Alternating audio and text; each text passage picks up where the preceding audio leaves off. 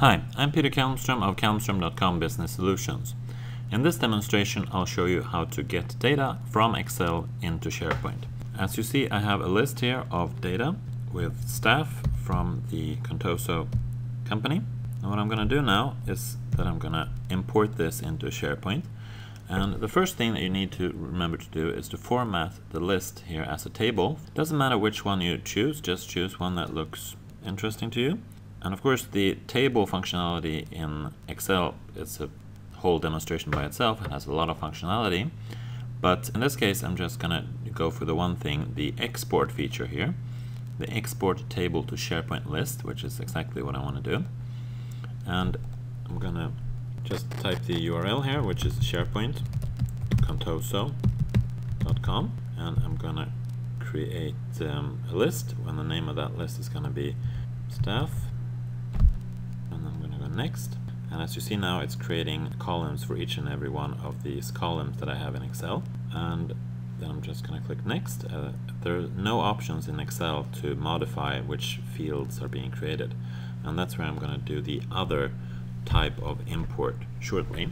Alright, so now that has been created, so let's go into that. And now that's under site contents, of course, and here I have my list now, the staff list, 272 items.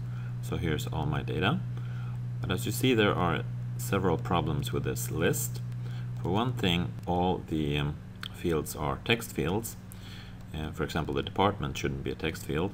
Another big issue here is that the view is not good at all. So I'm going to modify the view and remove most of the fields because I don't want to see everything. Just a simple phone list would be nice enough. First name, last name, email. I don't need to see this. Work phone could be good actually.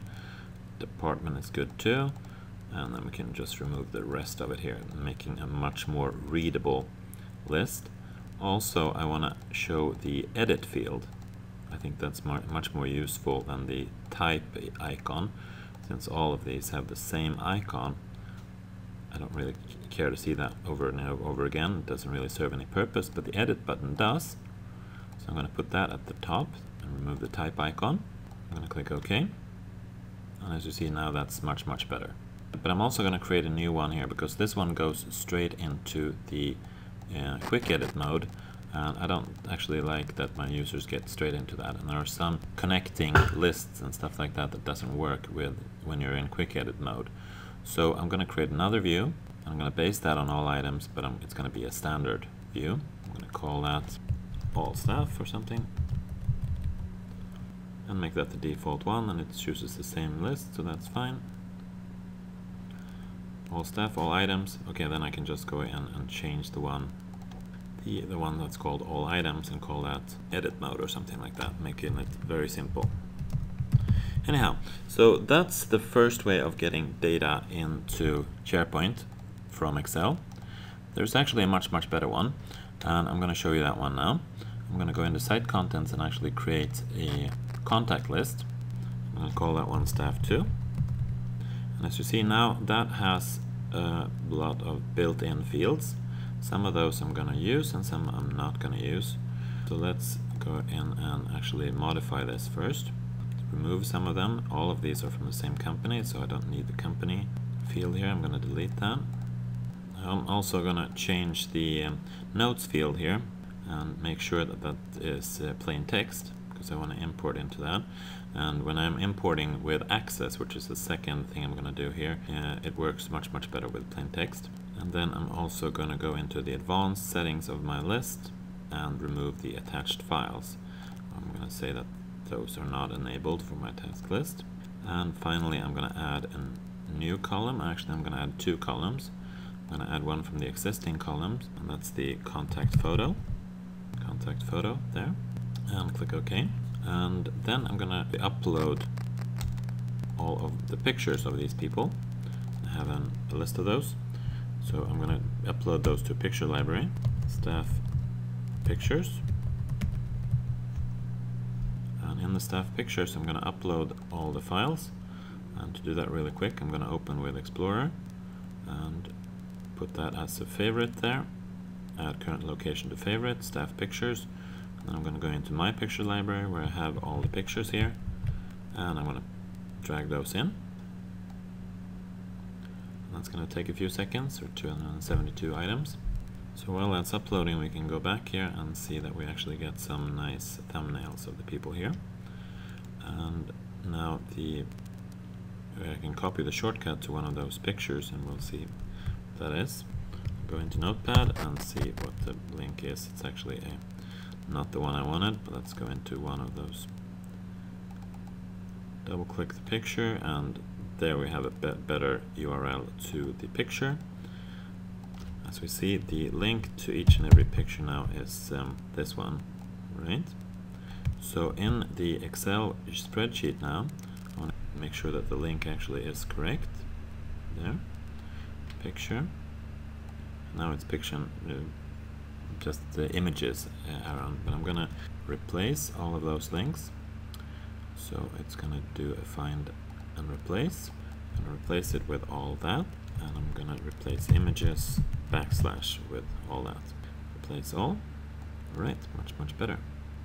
Close, and now I'm going to save this. Now, the key to getting this list here, there we go, staff 2, to be filled with all the data is using Microsoft Access. But there's one more step I want to do though. As you see, if I create a new item here, there's no information about department, so I want to create a department. But of course I don't want the department to be a text field, I want it to be a drop-down. And there are a lot of different options. There are no less than 4 different options for creating a drop-down in SharePoint. And they each have their benefits and problems, but the one I'm going to be using now is the choice one, because that one works excellently with search, which I'm going to be showing in another demonstration.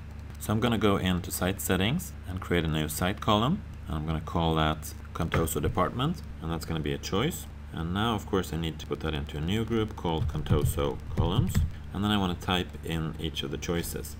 Now to find all the unique choices here in this Excel table, I'm going to just place my cursor anywhere in this table, and on the table tools here I'll summarize this with a pivot table, and that creates a new sheet. And then I can take the department field and put that on the rows, and here I have all my unique row labels in all the departments. So then I can just copy that and paste it into the column here. Nice, and they're also alphabetical, so that is just great. And I don't want to have a default choice there, a default value, so that does it. Now then I'm going to go into the staff 2 list and add the existing column to that list, add from existing site columns, and of course I'm going to select the one I used there, Contoso Department, and then click OK.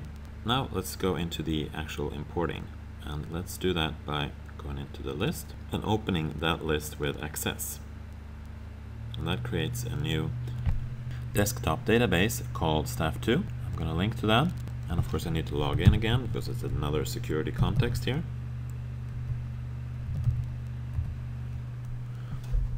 And now it's opening that in Access, and as you see I have the staff there, and I can open that up and it's empty of course. The next thing to do now is to get the Excel list in here. I don't want to save this to a SharePoint site. Copy and paste would be the first option of course, and that does work, but a much better one is to actually link to the external data. Let's make sure I save this now. I don't actually want this anymore, so I can remove that. I'm going to save this now, and then go into Access again, and then link to an Excel file, important link, and then I'm going to link to the data source and find the Contoso Staff XLS file, which I have here. Next. First row contains column headings. Beautiful. Next, and then the Excel stuff. That's what it contains, right? So I'm gonna finish that, and it's done. So now I have an Excel staff table here, which is linked to Excel, and I have a staff 2, which is linked to the SharePoint site. So the next thing to do, I don't need that one now, is to create a query. I'm going to go into Query Design.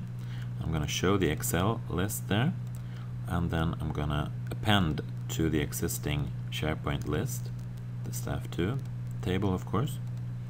And then it's just a matter of selecting all the fields. The name should go into the full name field. The first name should go into the first name field. last name field, and so on. Work email, email address. Alright, let's just move through these really fast. I'll put there then. By the magic of video recording here, I did a couple of more here so you didn't have to watch all that and get bored. As you notice, I'm adding department, about me, and picture also to this, and that's all I want. That's another option that Access, of course, gives you. You can also do transforms of the data using all the powers of this Access query tool. Really, really powerful. So anyhow, now that I'm done with this query, which is of course underneath an SQL query, which does all that, then I can simply run it by clicking on run here, and that's now gonna update all the, or actually append all the rows from the Excel list into the SharePoint list. So I'm running the query now, and that's updating rows, and it's rather quick. And I'm gonna go into the contacts list here and refresh, and here you see there's the whole gang with all the data filled in that I imported. Just open one of these and we'll see that I actually filled in the About Me field also. So looks rather good, right? That is of course a much more powerful way to import the data into SharePoint from Excel. So I'm going to do another demo based on this next, which is how I can actually search these people. But that's the next demo. And thank you for watching this one.